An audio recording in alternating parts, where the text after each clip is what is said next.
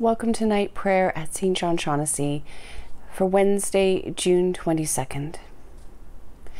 Before we begin, I invite you to find a comfortable space, to take several long, slow breaths, to let go of the stresses and strains of the day as we prepare for worship.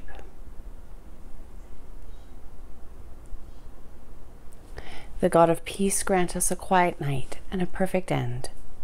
Amen. Our help is in the name of the Lord, the maker of heaven and earth. The angels of God guard us through the night and quiet the powers of darkness. The Spirit of God be our guide, to lead us to peace and to glory. It is but lost labor that we haste to rise up early and so late to take our rest and eat the bread of anxiety. For those beloved of God are given gifts even while they sleep. We have wounded your love. O God, heal us. We stumble in the darkness. Light of the world, transfigure us. We forget that we are your home. Spirit of God, dwell in us. Eternal Spirit, living God, in whom we live and move and have our being. All that we are, have been, and shall be is known to you. In the very secret of our hearts, you know all that rises to trouble us. Living flame, burn into us. Cleansing wind, blow through us. Fountain of water, well up within us, that we may love and praise in deed and in truth. Amen. A reading from the Gospel of Matthew. Beware of false prophets, who come in sheep's clothing, but inwardly are ravenous wolves.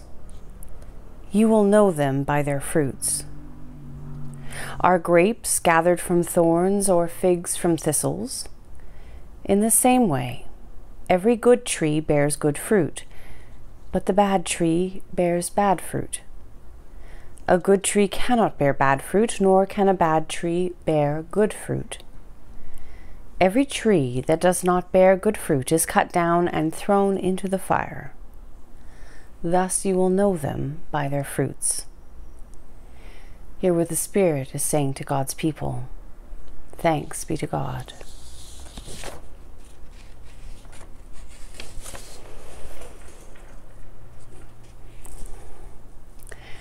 How are you nurturing your fruits, your spiritual life?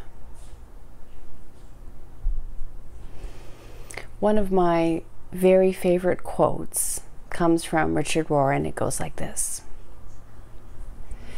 The final fruitfulness of work is actually found by choosing and living its exact opposite, the cessation of work, or the Sabbath rest. Unless approximately 1/7 of life is also ceasing from work, putting spaces, paragraphs, and parentheses around my efforts, work always becomes compulsive, addictive, driven, unconscious, and actually counterproductive for the self and for those around us. We also need not to work. So how are you nurturing your soul? There are lots of ways into this passage, but it seems to me that the judgment piece, which I admit is a pretty big piece of it, but the judgment piece is really something best left to God. It's not really for us to worry about. I would rather instead focus on how you nurture and nourish your own spiritual life so that you can produce good fruit. It's a little like tomato plants. Now, tomato plants are divas. at least ours are, they require a lot of care. They require attention. They like sun and heat. So we plant them close to our building. They hate rain, but they love water. So we have to water them. But God forbid they should get water on their leaves. They need to be staked out, or they fall over because they're so heavy and weighty. They require, usually anyway, for the best fruit, fertilization. And so you have to fertilize them. About once a week is usually what we do. And if you do that, and it all kind of works, then you have an abundance of these amazing tomatoes.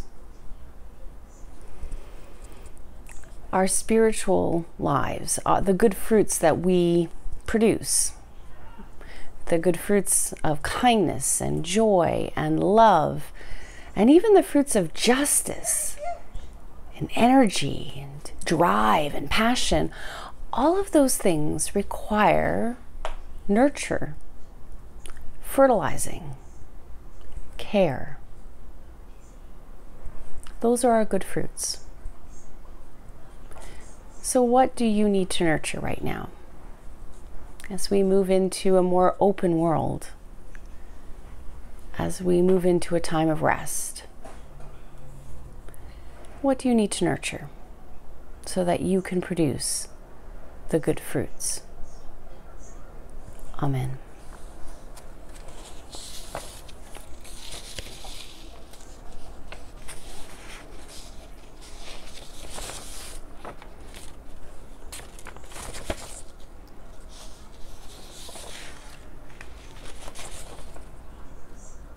Preserve us, O God, waking, and guard us sleeping, that awake we may watch with Christ, and asleep we may rest in peace. Lord, now you let your servant go in peace. Your word has been fulfilled. Mine own eyes have seen the salvation which you have prepared in the sight of every people, a light to reveal you to the nations, and the glory of your people Israel. Glory to God, source of all being, eternal Word and Holy Spirit, as it was in the beginning, is now, and will be forever. Amen. Preserve us, O God, waking, and guard us sleeping, that awake we may watch with Christ, and asleep we may rest in peace. Lord, it is night. The night is for stillness. Let us be still in the presence of God. It is night after a long day. What has been done has been done. What has not been done has not been done. Let it be. The night is dark. Let our fears of the darkness of the world and in our own lives rest in you. The night is quiet. Let the quietness of your peace enfold us, all dear to us, and all who have no peace. The night heralds the dawn.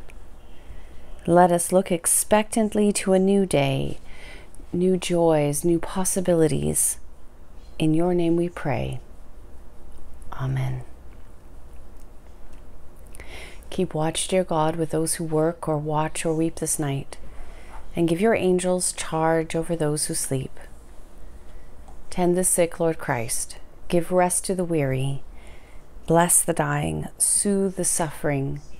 Pity the afflicted, and shield the joyous, and all for your love's sake. Amen.